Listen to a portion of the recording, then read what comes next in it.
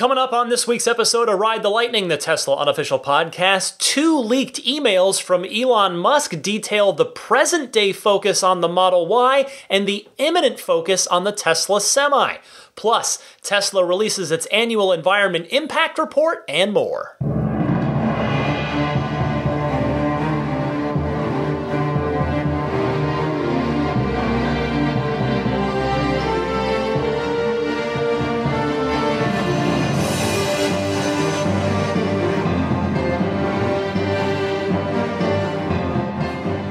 What's happening, friends? Welcome to episode 254 of Ride the Lightning for June 14th, 2020. Daisy the Boxer Puppy still awake for now, looking out the window to my left. Well, I have to say, we're in mid-June now. Normally, we'd have already had the shareholder meeting. That would have happened either this week or last week. Typically, it's early in June, but obviously everything is thrown up in the air and changed with regard to, of course, the pandemic and the terrible situation that has just wreaked havoc across everything. So pushing back a Tesla shareholder meeting has been the least of the inconveniences. But at least we do have that coming up in about, 2-3 weeks now. Also, I was thinking this week, theoretically, Battery Day should be coming up soonish, according to Elon's last publicly given time frame on that. So I hope that happens soon, even if, like he said, it's just a live stream part 1 before they can do a part 2 in-person event at some point a little later in the year. All right, let me get to the news this week. There is plenty to cover, as usual, with Tesla. I'd like to say, welcome to Leaked Elon Email Week here on Ride the Lightning. There were 2 in 2 days on 2 significant topics. First up is an email that got around. A Tesla employee sent it to me as well before I saw it online in regards to the Tesla Semi. So here is what Elon had to say to the company on the subject of Tesla's upcoming semi-truck. He writes, "It's time to go all out and bring the Tesla Semi to volume production. It's been in limited production so far, which has allowed us to improve many aspects of the design. Production of the battery and drivetrain would take place at Giga, Nevada, with most of the other work probably occurring in other states.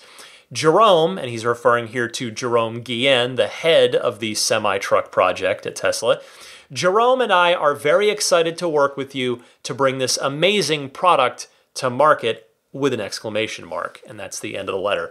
Well, a few things here. First, it seemed as though this email was the catalyst for Tesla hitting its all-time high stock price this week, hitting a milestone as it surpassed $1,000 per share and closed on, I can't remember if it was, I think it was Wednesday, at about $1,025 or so.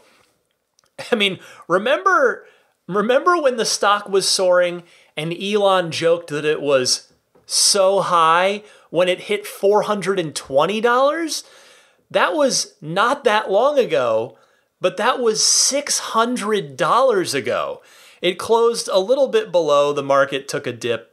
Or at least Tesla did. It took a dip, I think, on everything on Thursday, but then Tesla closed the week $935. So, welcome to the Tesla stock roller coaster. I only pay kind of casual attention to it, but yeah, from $1,025 2 days later, down like $90 to $935, where it closed out the week. But nevertheless, just an incredible run of success, well deserved.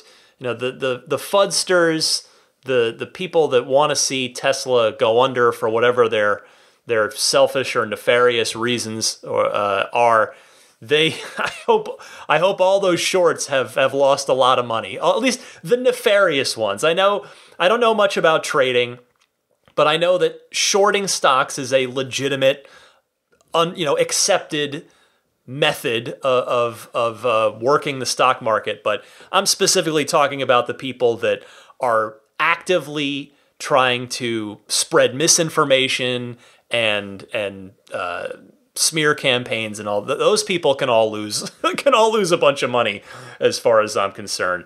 Hopefully a lot of you in my audience made a lot of money on the stock this week. That is what I wish for all of you that have been believers and shareholders. All right, so my second thought about the Tesla Semi, Elon saying, let's get it into production, volume production. Tesla has previously said, with regard to the Tesla Semi, that they would be their own first customer, which, as I have talked about on the podcast before, I believe that's because they absolutely have to deliver a polished, fully featured product to their billion-dollar corporate clients here. They cannot ship this thing in any sort of undercooked or beta form. They have to get it right. It's going to be a key engine, pardon the phrasing, within the business of a lot of their clients here. So, but the thing is, if they're really in limited production, they're hiding them very well, because to my knowledge, nobody publicly has seen any Tesla semi-trucks besides the 2 prototypes that have been out there and working hard since the unveiling back in November of 2017. There's the silver one, and then there's the one that was originally matte black, which has since been wrapped in a matte red.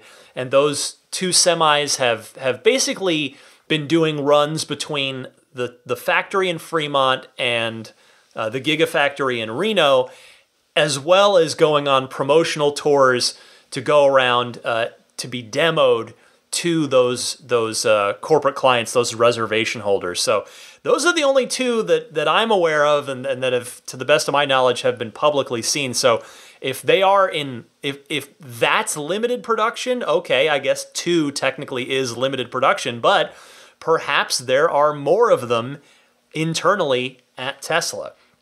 And the third thing, the third part of that email that jumped out at me is probably the same part that jumped out at you. And that is the part about where the Tesla Semi will be built. In fact, Elon was asked about that very thing on Twitter by Ride the Lightning listener Jason, to which Elon replied cryptically, "We shall see, ... So I have to tell you, I'm scratching my head a bit on this one. And if I'm missing something obvious, please feel free to drop me an email, teslapodcast@gmail.com. I mean, it's not going to be Fremont. There's no room there to build to assemble giant semi-trucks. It doesn't sound like the whole thing is going to be built in Nevada based on his email. And then Gigafactory 5 in either Austin or Tulsa almost certainly wouldn't be open in time for the nearer term timeline that Elon seems to be suggesting with this. So will there be another smaller factory that's just for assembling the Tesla Semi somewhere? Could this somehow be related to the UK facility that the government there is trying to woo Tesla with that I talked about last week? I mean, I run that scenario through my head, and to me it seems like the geography on that would seem to not really make sense. Shipping out giant semi-trucks off of the British Isles sounds rather expensive. I mean, I have to say, I'm fresh out of ideas of where this thing will be assembled. The one dark horse wild card that came to mind, which I confess may be just completely wrong because I don't know what this facility is actually capable of, but Tesla does have a massive parts and distribution facility in Lathrop, California, which is about halfway between Fremont here and Reno, the Gigafactory. So I don't know. Could they have space and be doing it there with the drivetrains and batteries coming down from Giga? I don't know. So if you've got a theory on this, or better yet, a scoop, if you know something, please let me know, and I would love to pass that on to the Ride the Lightning audience. But that was the first interesting leaked Elon email of the week. How about another one? While Tesla will turn its, forward-looking attention, as we learned there, to the semi-truck, the Model Y is now the top priority for today, for the present day. This per a leaked company email from Elon Musk. The email was obtained by Business Insider. That's who first reported it. The email reads, subject, Model Y production. Body of the email from Elon reads, quote, it is extremely important for us to ramp up Model Y production and minimize rectification needs. I want you to know that it really makes a difference to Tesla right now.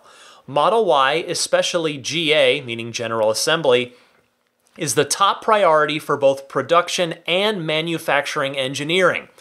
GA4, that's the tent, that's, as far as I know, that's where my car was built, the Performance 3s. I don't know if they're still out there. I guess they're doing Ys out there now. I don't know if they're doing Ys and 3s or what. But anyway, GA4 is also top priority for facilities improvements. For those working in GA4, thank you for bearing with tough conditions. It will get better fast. I will be walking the line personally every week. We are doing reasonably well with S, X, and 3, but there are production and supply chain ramp challenges with Model Y, as is always the case for new products. Please let me know if there's anything I can do to help. Thanks, Elon. Business Insider adds a note here that's giving some action to Elon's words. They say, quote, 2 Fremont factory employees who focus on Model 3 production told Business Insider that Tesla has at times taken workers from their teams and reassigned them to help with the Model Y, end quote there.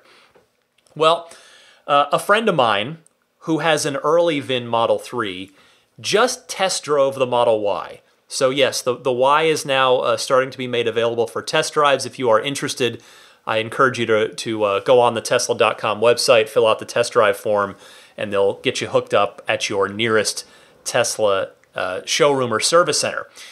Anyway, this friend of mine who has an early VIN Model 3, well, he had an X prior to his 3, and he loved his Model X.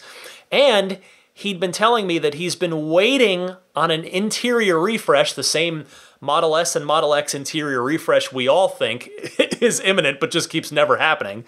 But he'd been waiting on that interior refresh of the X before going back and purchasing a new X.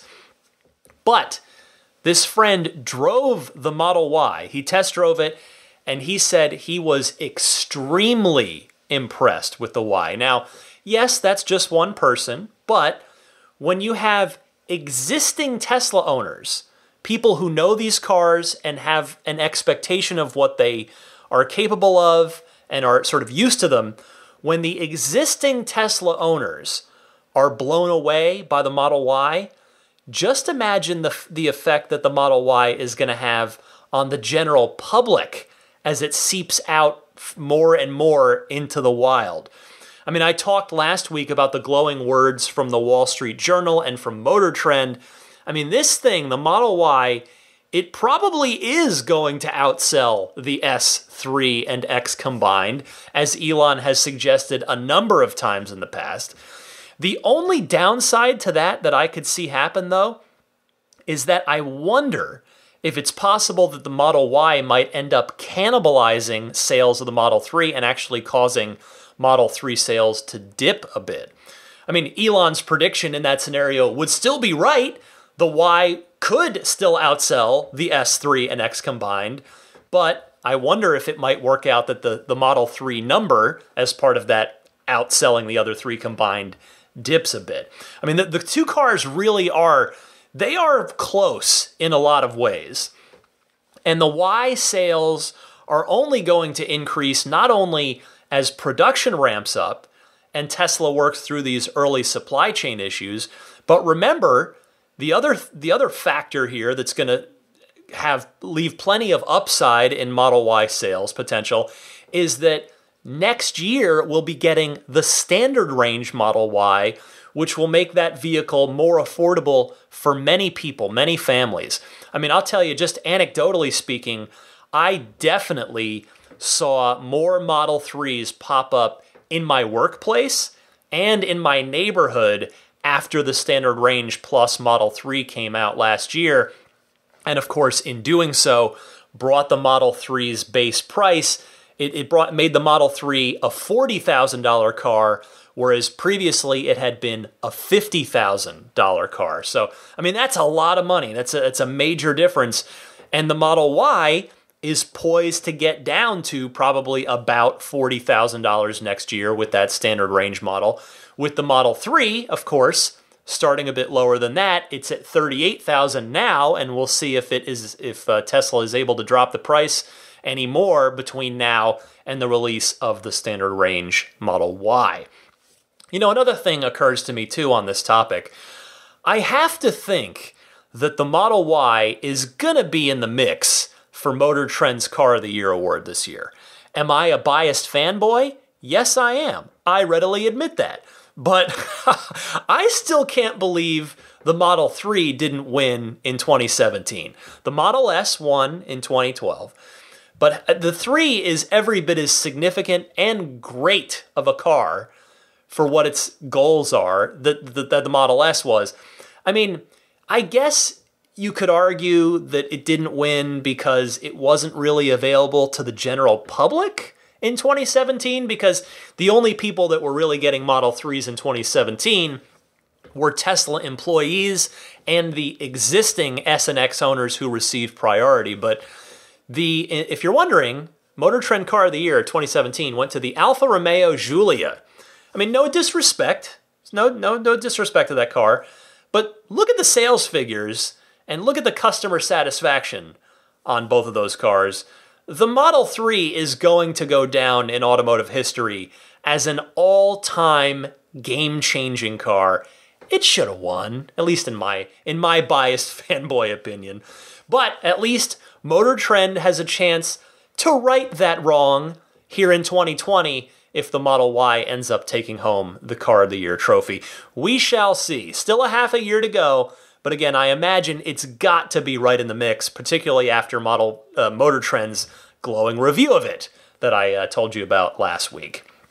Next up, speaking of the Model Y, that vehicle is now eligible for referral code usage, along with the rest of the current Tesla lineup. So, if you are buying a Model Y, please use someone's referral code, preferably not mine, so that the both of you, whether it's a friend, family member, coworker, whatever, the both of you will each get 1,000 free supercharging miles.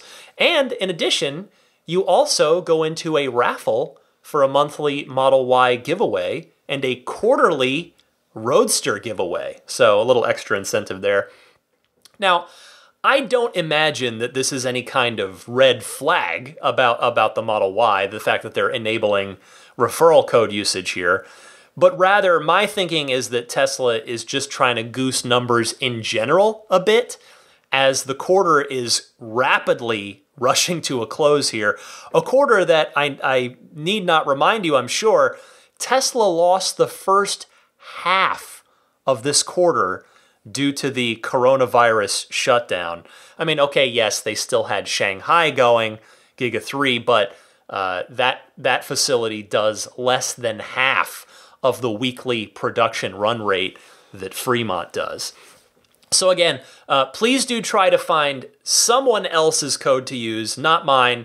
The referral program has been very, very good to me. I'm also very fortunate that I got my Model 3 in the very brief window where the performance Model 3s got free unlimited supercharging for life. So the miles are wasted on me. Hopefully you can find, again, a friend, family member, coworker, somebody. But I'm just going to give mine in the event that you don't have anybody else in your life that has a code. So if you just need one to make sure that you get those supercharger miles, mine is, well, actually you have to order through the referral link so that the referral code is baked in. To my knowledge, Tesla is no longer allowing you to go back and retroactively add a code into the order. So you got to order with it. So if you, again, use me as a last resort, but if you need mine, order through this link, ts.la/Ryan73014. And finally, one more quick Model Y note. Canadian Model Y deliveries have started. So more good news on the subject of Model Y.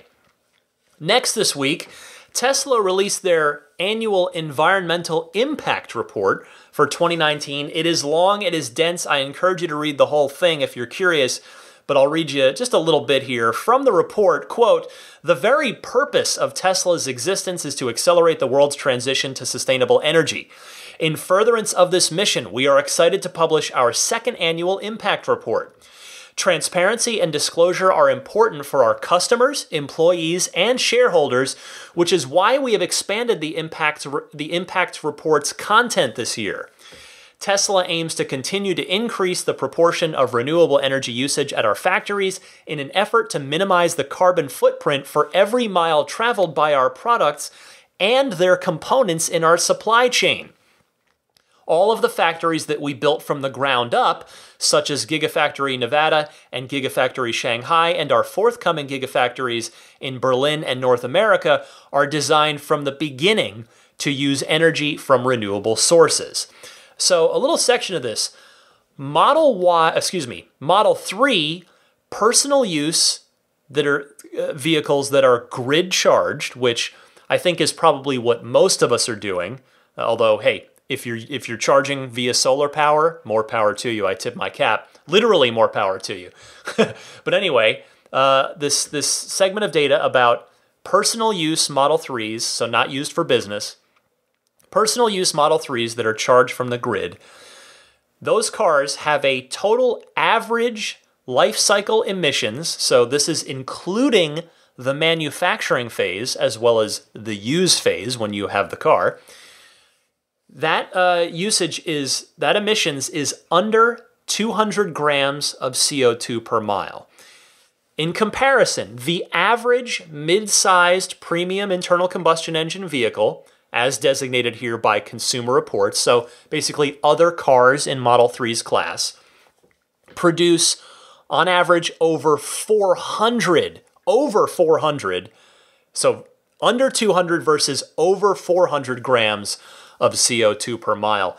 And Tesla here, they're doing their best to factor in everything, including charging losses from the grid to the car, and they're averaging the nationwide grid based on where they know that their cars are sold to, since, of course, some areas of the country have cleaner energy grids than others. Also, here's another interesting note. Since the Model 3 started production 3 years ago now, Tesla has improved emissions at the manufacturing phase by about 10%. That's great. Now, this report also includes a section on battery recycling, which I know a lot of folks, including some fudsters, by the way, but more importantly, plenty of people who are genuinely, innocently curious about what happens to these batteries after they're done. That's in there. So if you end up taking a look at it, it's on page 14. The entire report is 57 pages long. It is quite comprehensive. Again, go check it out on Tesla's website if you're interested. You can find it on their investor relations site. You'll just see it. There's a PDF link right on the page, and the link is IR, which stands for Investor Relations, ir.tesla.com. And finally this week, one other item worth mentioning here, a forum poster on the Tesla Motors Club forums claims that his service advisor said that the June onwards builds of the Model 3 here in Fremont have the revised Model Y center console with the built-in wireless phone charging pad and USB-C ports. Now, I say that delicately because I can't confirm it, and with all due respect, Tesla employees have, in time and here and there been known to not always have the most accurate or correct information, even though they mean well. But this would not surprise me at all if this is accurate, and we should get confirmation of it pretty soon as the first June build cars start delivering. But again, would not surprise me at all. I passed along the report, a few shows back now, about the updated console showing up in the Shanghai build Model 3s. So if they're going into new build 3s in Fremont now, that would make perfect sense. That would mean presumably they've exhausted their supply of the original version of that center console. So if you just ordered a Model 3, you may want to check in with your service advisor and see what the build date of that vehicle is. And if you're interested in getting that wireless charging pad built in, as well as those USB-C ports, you may want to see if you can politely request that you get a newer build vehicle if in fact you have one that has a build date of May 2020. So that's everything in the world of Tesla news for this week, but stick with me. I've got plenty more for you. Lots of your excellent phone calls, a lot of great topics to discuss in the Ride the Lightning hotline right after this word from a Warthog Cybertruck driving Master Chief. This is Steve Downs, the voice of Master Chief, Sierra 117. You're listening to Ride the Lightning, the Tesla unofficial podcast. You know, that Cybertruck looks a lot like a Warthog, doesn't it? Master Chief, out.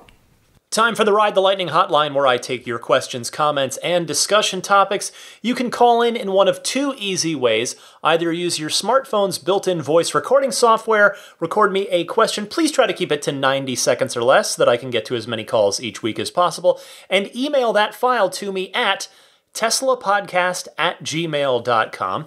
Or you can take that same 90-second or less call and send it into the actual Ride the Lightning hotline. Dial it up anytime, toll free. It's 1-888-989-8752. Again, that's 1-888-989-TSLA. And by the way, if you know someone special with an upcoming birthday, anniversary, graduation, or some other special occasion, you can give them a unique gift of recorded voices from friends and family telling them why they're special. The recordings can be podcasted or put onto a keepsake. Visit lifeonrecord.com to learn more. And a quick note, I forgot to mention this last week, I apologize, but the June Patreon exclusive bonus episode is up. That's where all the extra calls go that I cannot get to during the regular weekly shows. So if you hear your name right now and you don't already support me on Patreon, feel free to drop me an email at the aforementioned email address, and I'll give you a free download token for this bonus episode so that you can hear the response to the call that you were so kind enough to send in. This month's callers are Michael from Mountain View, Lindy in Eureka, Eddie from Phoenix, Ken from Columbus, Carl from Washington, Brent from Prosper, John from Germany, Eric from Australia, Chris from Orlando, Pedro from Spain, and Rich from Seattle. So feel free to drop me a line to each one of you. And for now, let's get started with Damon from Northbrook, Illinois, on the whole ventilated seats issue in the S and the X. I've been talking in recent weeks about, are they any good? Why does Tesla not offer them anymore, etc. Here's Damon. Hey Ryan, this is Damon out of Northbrook, Illinois again. Just calling in regards to episode 251. You asked for listeners with ventilated seats to call in. I have a 2016 Model X 7-passenger where the front row is ventilated. And I'm pretty sure the reason that the feature went away is because it just wasn't very well implemented. You barely feel it unless you're wearing like mesh shorts and a light t-shirt. And even then, it's not really strong enough to be appreciated. I think if they were to do a bigger mesh or stronger fans or something, that it would be a feature worth having, since the air conditioner does take a fair amount of energy to run. But in its current implementation in my car, it's not worth it. A neat tip on the Model X that I think is kind of a bit of a hidden feature is the middle passenger seat is fully adjustable like the side passenger seats, but it's not apparent because on the side passenger seats, there's the conventional L-shaped buttons for tilting and moving forward and backward. I thought that the only way to adjust the middle row was from the touch screen, but there's actually a button where your calves rest against the seat. It's a flush circular button and isn't contrasting in any way. You have to just kind of bump into it to find it, which is how we did it. And it allows you to tilt the seats, not only move them forward and back, which is the only option the center touchscreen has. So hope that helps anyone with older Model X's with the third seat in the middle. All right, well, love the show. Keep it up. Great work, and take care. Damon, thank you for that real-world feedback on the ventilated seats. On the Patreon bonus episode that I mentioned a minute ago, I played a couple of callers who have those ventilated seats in their S or X as well, and spoiler alert, both of them echoed your statement. I realize that's a small sample size, just 3 people, but out of those 3 listeners who chimed in about the cooled seats in the S and X, not only did all 3 of them say that they weren't very good, none of you even remotely came close to endorsing them. So Tesla must have realized that too, and so they're gone for now. Hopefully they're going to come back with an improved version at some point in the future. Again, as I think I said when I talked about this topic initially, the Roadster prototype has ventilated seats, so there's a good chance they'll come back in the Halo car if they don't already come back to the Model S and X sooner than that. As for your Model X tip, Damon, that is a good one. Thank you very much. I don't know if this would apply to the more recent 5-seat or 7-seat bench option on the X, because I know that Tesla has changed that second row seat design a bit, but for the earlier 7-seat versions for sure, that is a really good note to pass along, since it sounds like it's a pretty well-hidden adjustment. I mean, I don't own an X, but I did not know about that. Thank you again, Damon. Joe from Crown Point, Indiana, is up next with a response to a previous caller. Joe, take it away. Hey Ryan, this is Joe from Crown Point, or Joey Donuts on social media. I'm responding to a call you had from Chris from Charlotte, who asked about a better way to review the Sentry Mode footage, where it would possibly skip to the event that is in question instead of having to scrub through the whole 10-minute recording. So for Android users, and I don't know if it's come over to Apple yet, but there's actually an app called Tesla Cam Reviewer that does exactly that. It will skip exactly, there's a button you can hit that says skip to event, and it will skip exactly to the moment in which it detected that Sentry Mode went off. And that's very helpful because I can go through videos in 10 seconds and delete them immediately if I have to. There's also another feature where you can view the footage at up to, I believe, 4 times speed. So oftentimes I'll just put it at 4 times speed if it's a particular event that has a lot of foot traffic, regardless of the actual event that was triggering. And I'll just watch the whole thing at 4 times speed and then maybe scrub through a little with my finger, and it's very useful. I have been using the in-car one just because it's more convenient right now than having to eject the disc, but it is definitely helpful if you have a lot of footage to go through in a short amount of time. That app is great, and I hope Tesla will possibly contact those developers or straight up steal the idea, because I think that is a really neat feature. All right, thanks. Bye. Joe, thank you. That is an excellent public service announcement. I appreciate you sharing that. I took a look and I didn't see it on iOS. So this one appears to be for you Android users only for now. And I'm with you. They should just buy that software from the creator if it's indeed as useful as you say. I mean, why not? I've certainly got no reason to doubt you on that as well. So Android folks out there, you might want to go check that out. Thanks again, Joe. Next is Todd from Cleveland to talk about the paint protection package that Tesla just put on sale in their online store. Todd, go ahead. Hey, Ryan, it's Todd in Cleveland. I just had a quick question for you, see if you may know the answer to this. I saw that the winter or the paint protection package is now available on the website to everyone. It's the mud flaps, and then there's also looks like a paint film for the back. We're kind of looking at this today and wondering if anyone could predict or have any information on the impact those mud flaps may have on range. I mean, I know we talk about, it seems like a little thing, but we talk about hubcaps and mirrors and the impact that has on range. Any thoughts on what adding those mud flaps may do? I'm a little torn. I want the flaps to protect my paint, but of course it's the winter time when I'm most concerned about it, and that's also when I have the most issues with range in my car right now. And they don't look like the kinds of things you can take on or off. Looks like you actually have to cut a little piece of the rocker trim to get them to go on. So before I pull the trigger on that, I thought I'd throw it out to you and in the audience to see if anybody has any thoughts on that. Thanks again for all you do. Love the podcast. Excellent question here, Todd. So I asked my friend Trevor from the Tesla Owners Online forums, who lives in Toronto and is the only person I know who has these installed on his car, meaning the only person I know. I know there are plenty of people that have it, but my only friend that has them installed. And so I wrote to him and he said, quote, "It doesn't affect range." And he's been driving with them for a while. So I would say if you are interested, go for it. Thank you to Todd, and tip of the cap to Trevor as well. Will from Ancaster, another frequent caller. Good to hear from Will. He is up next to talk about autopilot. Will, you're on the air. Hey, Ryan, it's Will from Ancaster. Been a while. The last couple of weeks, you guys have been talking about how you had to disengage your autopilot to change lanes and whatnot. And I found that odd because I have never had to do that in my S or my X. And my S is in the shop right now. I got a Model 3 for the first time. It's my first experience in one. It's definitely different.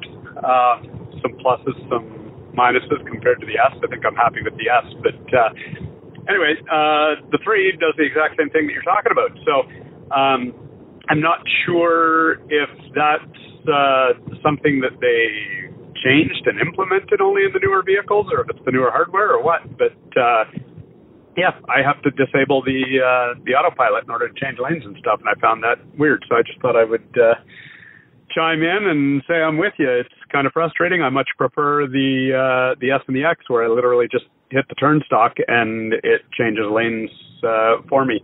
But anyway, still love the podcast. Have a great one.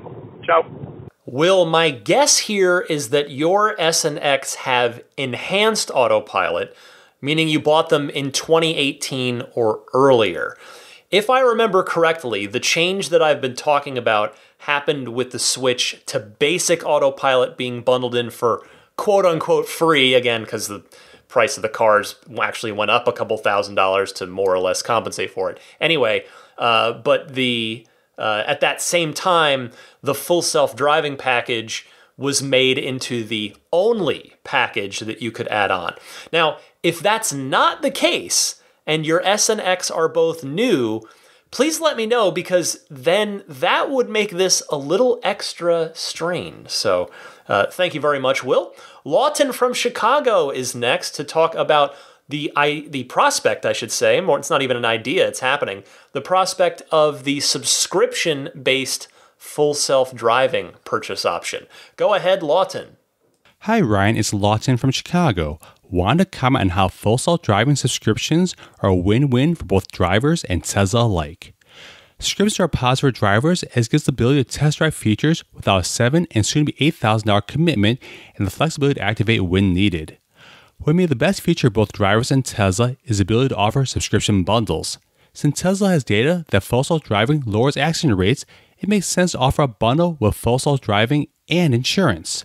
They could add in premium connectivity with possible additional features such as live dashcam feeds with customized intelligent alerts to your phone. These alerts could utilize the neural net to analyze dashcam footage to determine whether your vehicle is in danger or has been damaged. This bundle will offer drivers a tremendous combination of value, convenience, safety, and security, and the financial benefit for Tesla of stable, predictable, high-margin subscription revenue. For an extra dessert, hopefully without a subscription, it would be amazing if they could get William Daniels, the voice of Kid from Knight Rider, to give voice to our Teslas. Can't wait to hear from Tesla when my October 2018 Model 3 will be eligible for the Hardware 3 upgrade to join in on all the full self-driving fun. Thank you for your honest, heartfelt takes of all the important Tesla news, good and bad, every week. Look forward to your thoughts. I like your thinking here, Lawton. I never even thought about the idea of using the data to sync up Tesla insurance and the full self-driving subscription in a package like that. It does make a lot of sense. And I'll tell you, it's yet another potential benefit of Tesla's vertical integration. It's going to be interesting to see if Tesla, in fact, in practice, gets this creative when that full self-driving subscription option rolls out, supposedly later this year, as we were last updated on it by Elon. Thanks as always for your call, Lawton. And let me go next across the border to Mike from Ottawa, who has a white interior question. Go ahead, Mike. Hey, Ryan. It's Mike from Ottawa here. Just wondering if you ever found out how to get rid of the seatbelt marks on the interior, more specifically the white interior. I know you were talking about how there's black marks on the white interior. And again, sorry if you've already mentioned this before, but I haven't heard it on any of your podcasts recently. If you found a way to get rid of those black marks. All right, thanks, and always looking forward to every Sunday to listen to your podcast. Always appreciate your positive vibes, and keep up the great work. Hey, Mike. Well, I imagine that perhaps your car has suffered the same issue if you're calling in about it. Well, to answer your question, and this dredges up the one real genuinely negative Tesla experience I've had with Tesla service. It never got solved for me. When I took it to the service center, and I tell you, I politely but firmly pressed them on it. First, they brought over one of their detailers who tried to use like some kind of Meguiar's interior cleaner to try and get it off. Didn't come off. So they said, okay, well, there's clearly a literally deeper issue here. Can I file a warranty claim for this? And I was told that there is a 6-month window on those kinds of issues. And I think at that point, the car was 9 or 10 months old, something like that.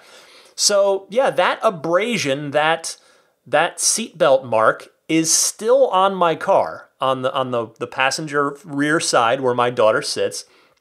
I even took it after that. I took it to Immaculate Reflections, a professional detailer.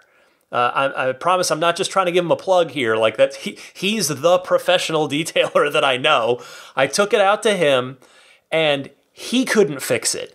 It is abraded into the seat. No product will get rid of it, because if anybody was going to get it out, it was going to be Jeff at Immaculate Reflections. So I have to tell you that, again, this is the one issue so far. I'm almost 2 years into my ownership. That this is the one issue so far that I'm just legitimately not happy with Tesla about.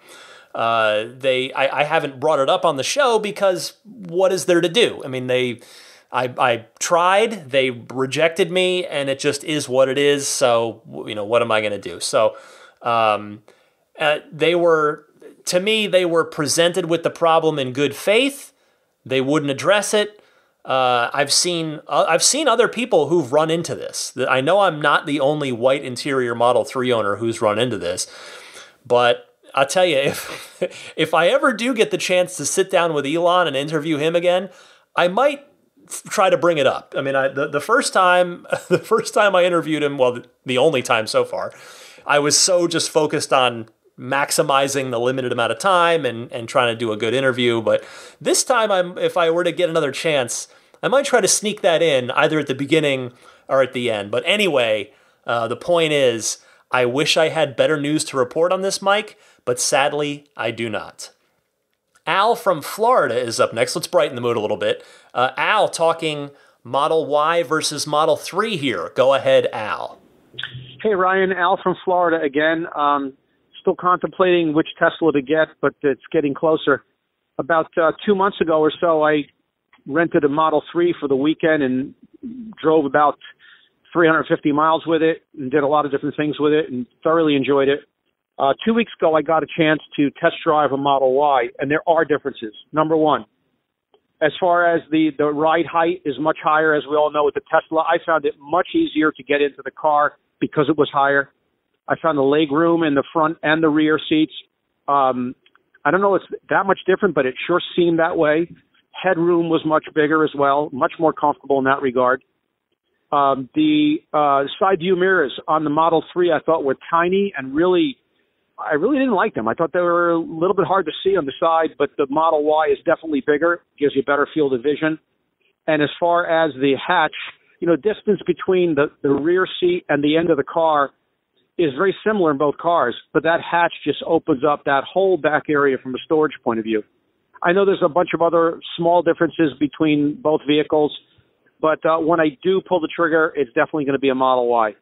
And anybody who's looking for those differences, the Model Y definitely gives you some extra ones. By the way, the Model 3 I test drove was a rear-wheel drive long range, and the Model Y was a performance.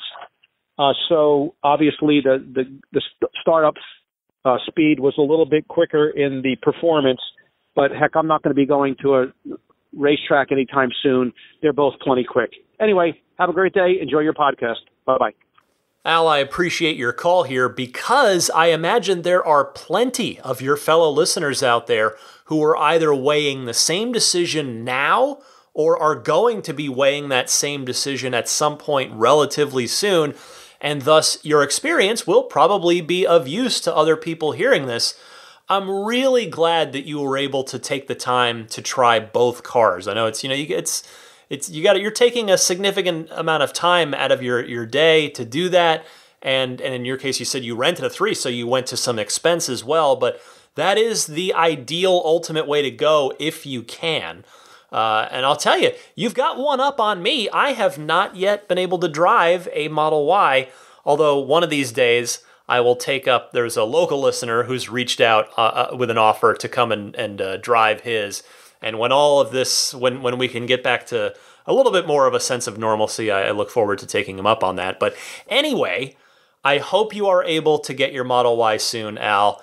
And you've been kind enough to call and kind of ask questions along the way and be curious and inquisitive and do the work and really figure out what was the best car for you. You've done the research to know that you are going to be buying the best Tesla for your needs. So well done, Al. Next, Mike from Maryland responding to Keith the Tesla Hillbilly about the idea of the towable battery. Go ahead, Mike. Hi, Brian. Mike from Maryland. In response to the Tesla Hillbilly, in his question about the longer battery availability for the Cybertruck, in a way, it has an infinite battery size. If you recall, they were going to put a solar panel over top of the vault to give you about another 15 miles per day. And if you go for the umbrella option, I think that was like maybe 100 miles a day. That was going to basically, spread out for people who are camping, just for the kind of situation where he was talking about. Okay, hope this all finds you well, and talk to you later. Thank you, Mike. Those will definitely help, although respectfully, I'm not sure I would call it infinite. I mean, as you mentioned, Elon said the solar vault cover, whenever that's available, because that might not be right at launch. It could come months or a year or two down the road. We'll see. But that solar vault cover might add about 15 miles of range per day. That's not too much. You would burn that off real quick on the road en route to your remote camping destination. And the solar tent of sorts for camping that you can see the render of on the Cybertruck page on the Tesla website, that definitely might be able to self-power you for as long as your camping trip lasts, but obviously that's not going to be usable when you're actually driving the truck. Still, though, the possibilities for the Cybertruck are just endlessly fascinating. It's really cool just thinking of all the interesting ideas and ways that this truck could be put to use in ways that the other vehicles in the Tesla lineup cannot be. So I can't wait to see what accessories Tesla offers and how this truck handles all of the very unique real-world scenarios that people are going to throw at it. Thanks for your call. Thanks to everybody for your calls this week. If you have got something to say as it pertains to Tesla, maybe a response to one of the calls you heard, a response to something I said earlier in the show, or just something on your mind in the world of Tesla, drop me a line. I gave you the 2 easy ways to call in earlier at the top of this segment, I should say. Stick with me, though. I'll be right back with a video game suggestion for you, a pro tip of the week, and some parting thoughts right after this.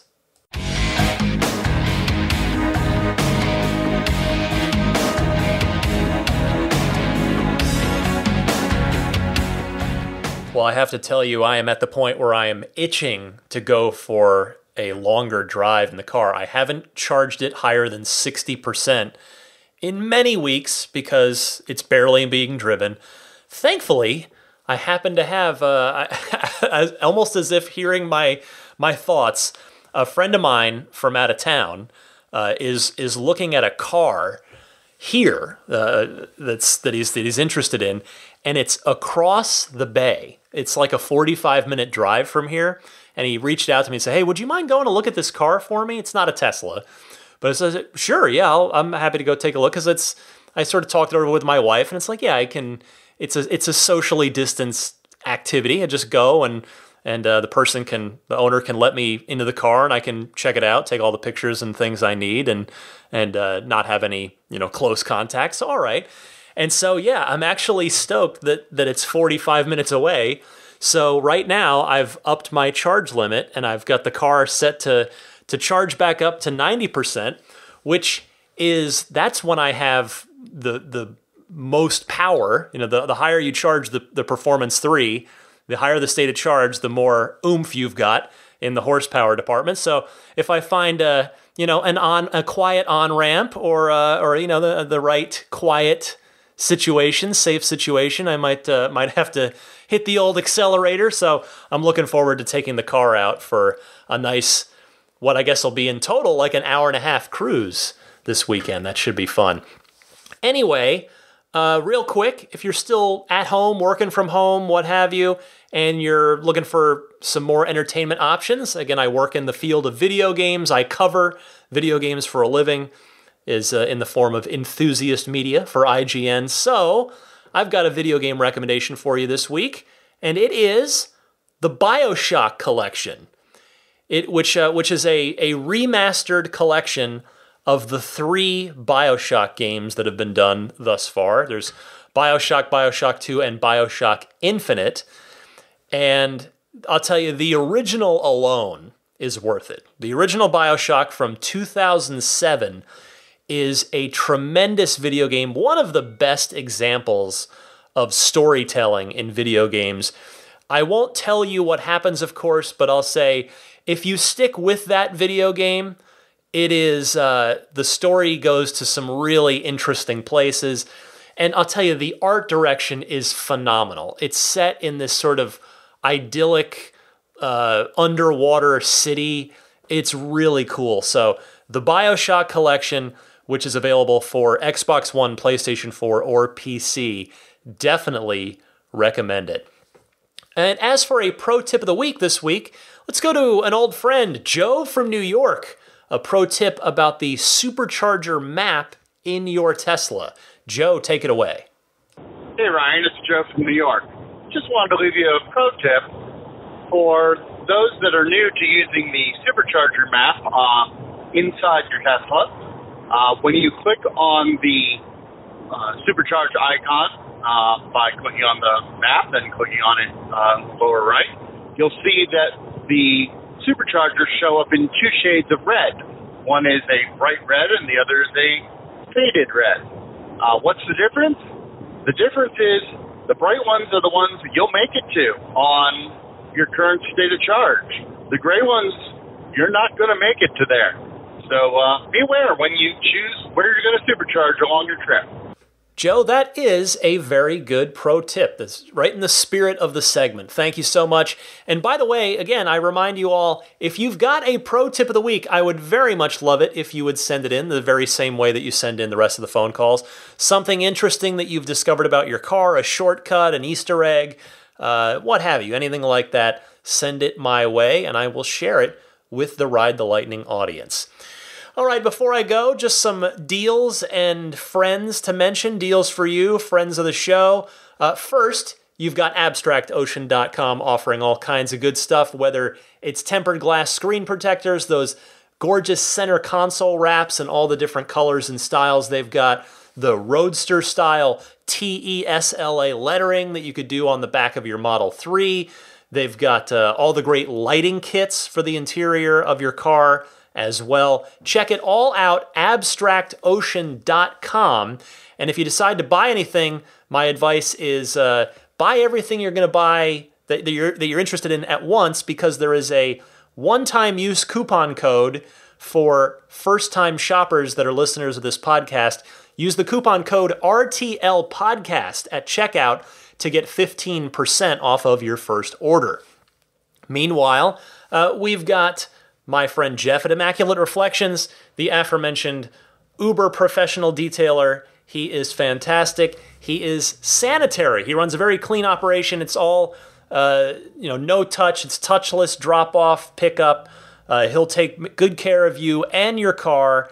He's got discounts for listeners of this podcast, whether you want to do, well, really any range of services or combine some services. There's, of course, ceramic coating, there's paint correction, paint protection film. Maybe you want to do just the front of the car. You don't have to do the whole car, but maybe do that front end. So that's where all the bulk of the rock chips are going to come your way. So get in touch about those discounts. Get in touch about getting on his schedule and booking in with him. You can do that on his website, irdetailing.com. You can also look up his work on Yelp at yelp.com/Immaculate Reflections, and on Instagram, where his handle is Immaculate_Reflections. If you are interested in wireless cell phone charging in your Model 3, since all the Model Ys come with it by default, I would highly recommend a Jada wireless charging pad. I use one myself. I've got version 2 though, and they just came out with version 3 that has, it's made of an even nicer, grippier material. The power output is up. It can actually charge faster than the version 2 one could. So if you are interested in that, or if you've got a 3 or a Y, they have the USB hub, which fits really just perfectly into the forward-most part of the front of the center console in the car.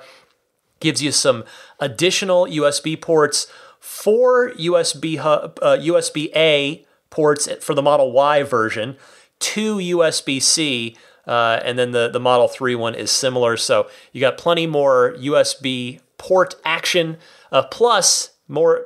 I think the coolest feature of the USB hub is, I've mentioned this before, but the magnetized, the hidden dummy door at the back of it that you can, if you know what you're doing, which you would as the owner, you can push that away and take that fake dummy wall off, and you can hide your Sentry mode, your USB stick back there that you use for your Sentry mode, so that, heaven forbid, if anything ever did happen to your car, and heaven forbid that person that did the bad thing to your car actually knew to take the USB stick, which is the evidence that recorded the person, well, they probably wouldn't be able to know how to get through that USB hub. So anyway, if you're interested in either of those, please use my referral link, I humbly ask, because in full transparency, the Jada folks toss a couple bucks my way from the sale if you purchase through my referral link. So that referral link is getjada.com. That's Jada spelled Jeda. Getjada.com/REF/8. You've got to use the /REF/8. And then, speaking of the dash cam and the Sentry mode, the one-stop solution for that is puretesla.com/RTL that uses a micro SD-based solution, which is designed for the constant reading and writing that USB is very much not designed for. So it's just a simple kit that comes ready to go right out of the package for you. Free shipping anywhere in the US. It's $49 for the 128 gigabyte kit, which is what I'm using, or you can step up and go with the 256 gigabyte kit for $69 if you like on that. Works with Mac or PC. Again, free shipping anywhere in the US, though they will ship anywhere in the world. And the link again, puretesla.com/RTL. Finally, I would like to, of course, humbly mention my Patreon. That is how you can most support the podcast, most directly support the podcast. Don't get me wrong, I don't take your listenership for granted. That alone is obviously supporting it, but I do put a lot of time, a lot of energy, a lot of research and love into this podcast, a lot of enthusiasm into it each week. And if you are able to support me in these strange times, I would be extra humbled and extra appreciative because every bit really does make a difference. So if you're curious to learn more about that or make a pledge, you can go to patreon.com/Tesla podcast, Patreon spelled Patreon. And depending on which tier you decide to pledge at, I throw some cool little bonuses on there, like the bonus episode that I mentioned earlier in the podcast. So there's some extra little things there to try and make it some nice little rewards for your support, basically. If you are not already subscribing to the podcast, I would highly encourage you to do so, because that way you don't have to remember to go get the podcast every week. It will come and politely knock on your door. You can subscribe via Apple Podcasts, Google Podcasts, Stitcher, TuneIn, which is, yes, in your Tesla. So you can get this podcast in your Tesla.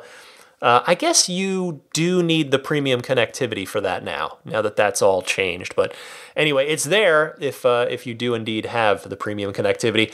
I'm also on Spotify if you prefer to listen that way, and on YouTube as well, just as audio only. There's the video, I use air quotes, video is just the show logo, but it is there if listening on YouTube is convenient for you. Just search on YouTube for Ride the Lightning Tesla, and you'll find my channel no problem, and you could subscribe to it easily from there.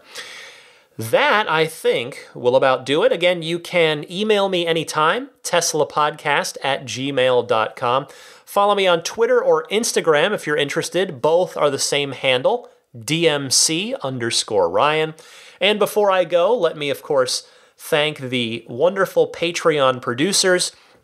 These folks are supporting at a tier that includes a shout out in the credits, so to speak, of the portion of the podcast, which is now. I want to welcome back Jerome Strack. Thank you so much for your returning support, Jerome. Sincerely appreciated.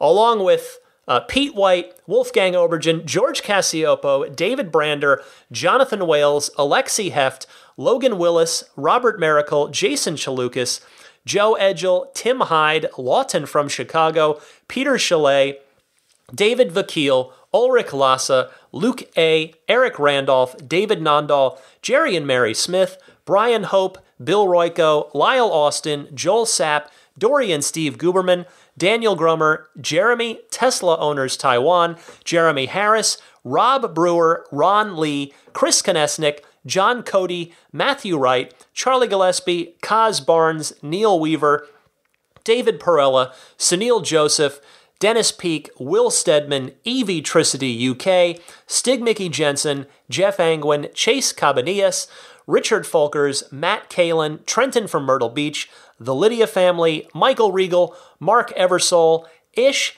Ramey from TeslaProTips.com, Chris Beach, Aaron Altschul, Steve Radspinner, and Jared Brown. Thank you all very much, sincerely, for your continued support, particularly at that producer tier. All right, for a passed out puppy over there, Daisy the Boxer, my name is Ryan McCaffrey. Of course, this was Ride the Lightning episode 254. I wish you a safe, happy, and healthy week, and I will see you again next week. New show every Sunday at 9 a.m. Eastern, 6 a.m. Pacific.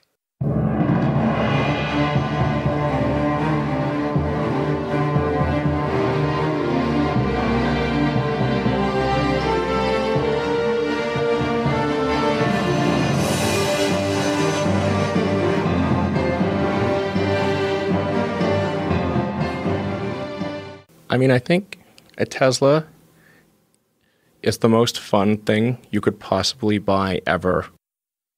That's what it's meant to be. Our goal is to make it's not exactly a car. It's actually a thing to maximize enjoyment. It's maximum fun.